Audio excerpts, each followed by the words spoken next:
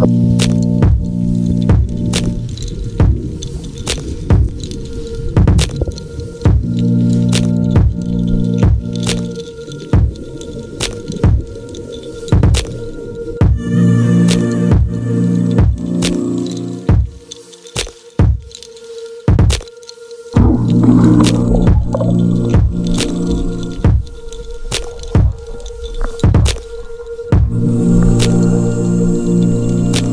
got another one?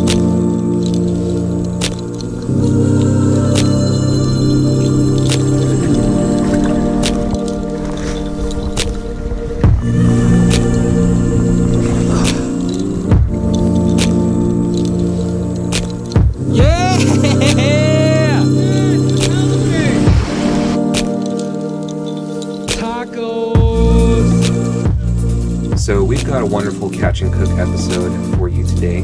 I'm out here with my friend Lawrence. This is his first time poke poling. And I'm also out here with Jason when it's actually his birthday. And so we organized this trip to keep him away from the house while his partner Leslie planned and got everybody together for his surprise birthday later on in the night. So for this catch and cook, we planned to catch a few monkey face eels in order for us to make some tacos. We were kind of hoping to take home some uni to share with our friends and family. And also, we wanted to try to make Filipino ceviche, which is called kilawin, using limpets, which is a type of mollusk sea snail. And as you can see here, there was plenty of sea urchins in these tide pools for us to harvest. We were able to bring home a lot and actually share it at Jay's surprise birthday party later on in the night. And no matter how many times I visit these tide pools, I'm always amazed at the wide range of sea life that's available here.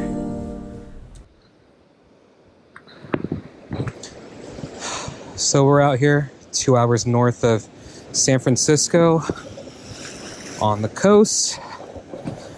Out here trying to get some uni, some monkey face eels, and some limpets. So we're gonna try and cook a really nice meal later tonight. So right now it's about 2:35, or no, 1:35, sorry. 1:35, it's still not peak low tide, so plenty of opportunities for uni and for eels, make their caves more available to us. And then limpets are easily attainable off of rocks. And oh look, there's a bed of mussels right there. If you notice these seashells on these rocks, these are actually limpets. They can sense your vibrations from your steps, and it makes them suck down, which is why you hear that sound. But I hear they're highly delicious. A lot of times you might see it in rice porridge, sell it in Asian stores. So the key to harvesting limpets is to make sure that you don't cause too much commotion when you're trying to forage for them, because if they get disturbed, they will clamp down onto the rock even harder. And so you just want to calmly walk over and then use a rock to sort of tap them off of the rocks, and you'll be able to take them off very easily.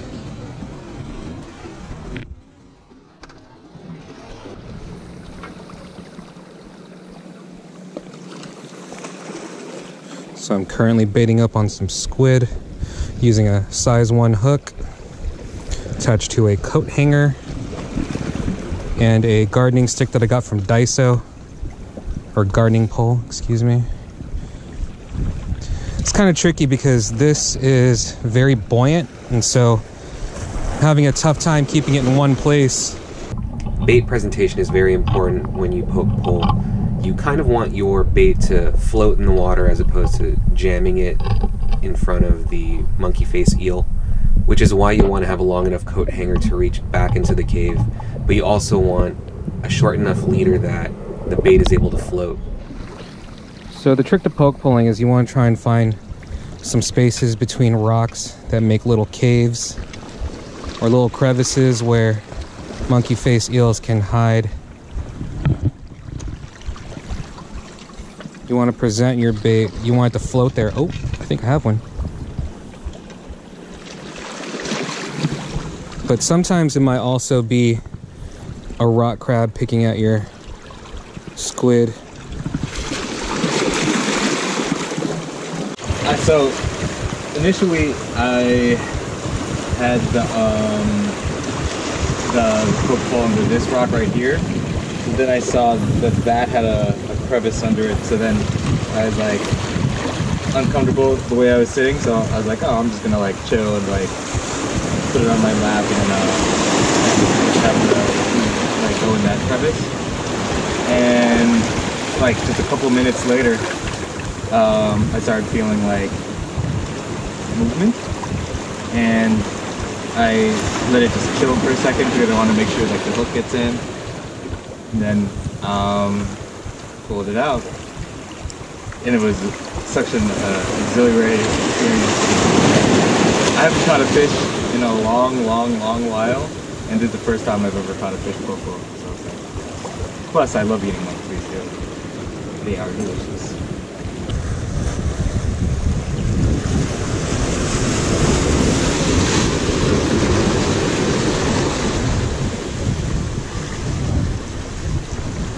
Y'all got an eel!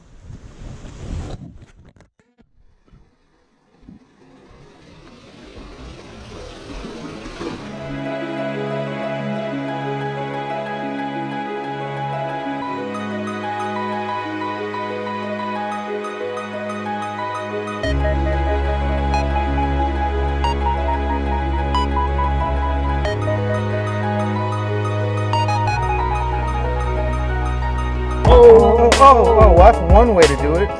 Stomp on it. Curb stomp. Monkey face. Curb stomp. Cement. American History X. If you're not doing anything, Wait, Jay, I would love some help doing this. Go behind this dumpster, man, so they don't see you. It's a little brutal here, folks. This is the thought provoking some thought out of this. Right? Oh my God. Oh, there's hella blood on your shirt. What? There's hella blood on your shirt. It's all over. Look, y'all, there's blood. How'd you get blood on your back? Holy moly, you got blood on your shirt. Well, that's a wrap for this sweater.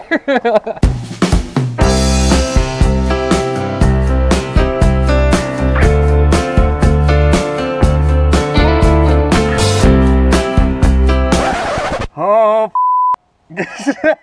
sorry.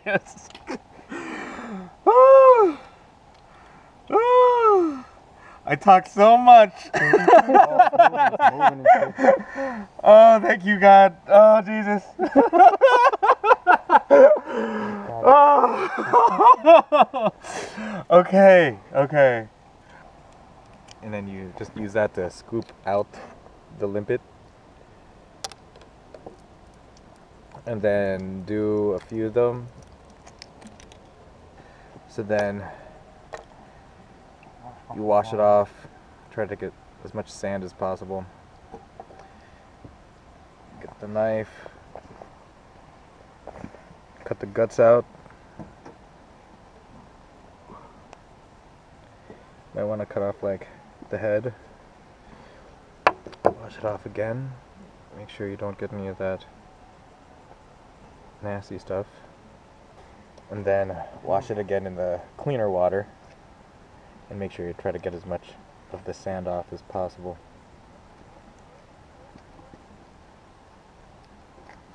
Cool. And then put it inside the lime juice so it can soak. Cool.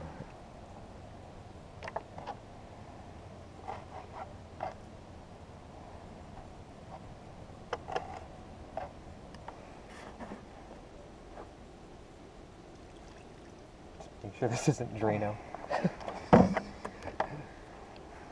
That would be a horrible accident. Imagine that. Is the oil hot enough?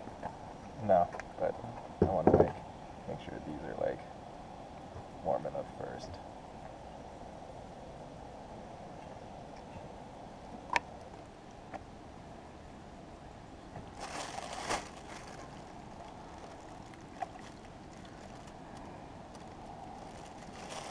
If you smell a delicious crispy smell after the race. It's not your tailpipe, it's a little bit of shake and then bake. Shake and bake.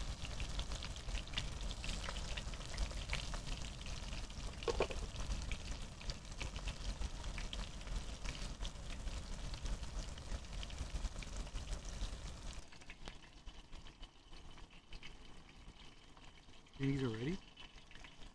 Yeah, that's ready.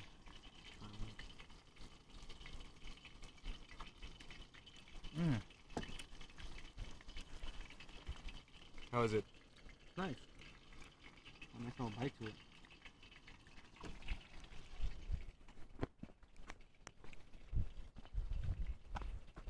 Make sure these don't burn. Those might be ready. Yeah, the first ones. Yeah.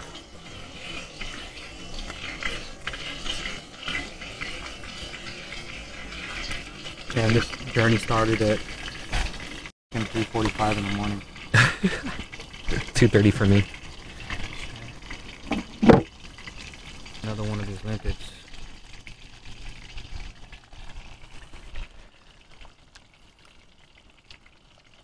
Delicious.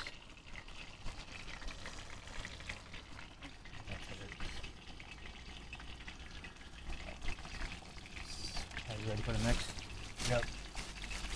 Feel free. Drop them in? Mm-hmm. Oh, damn.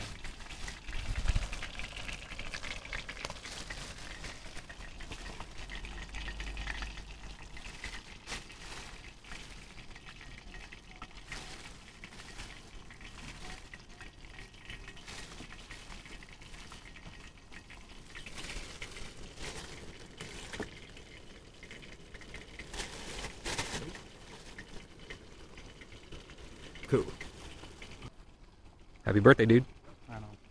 Best birthday gift ever. Fresh from the sea. Monkey face prickleback. It's too delicious. Go ahead. No, you. It's your birthday, dude. Yeah, I don't start. know.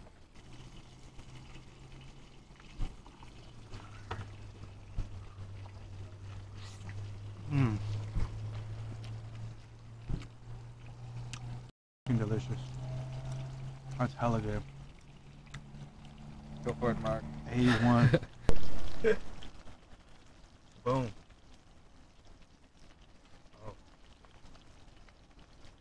Mm-hmm. Oh yeah. How you feeling, Mark? Feeling great. I worked really hard for this. Let's take a look. Oh. Wait. I'm just getting all up in the shadow. Yep. Mmm. Oh my god, that seasoning. Hella good, right? That chipotle crema, man. And it's so fresh. You got the pico de gallo to go with it. Mm-hmm. It's the one. Oh man, I'm ready for round two. Imagine if we were at a house. We use all of the fish. And if I had time, I'd use the head for soup. Just go shows! No, we're good. We're good. We're good. Stuff that dirt off. So we got the bones in there, still with some meat that we didn't get from We use all them. Filleting. Ooh. Go ahead, Mark.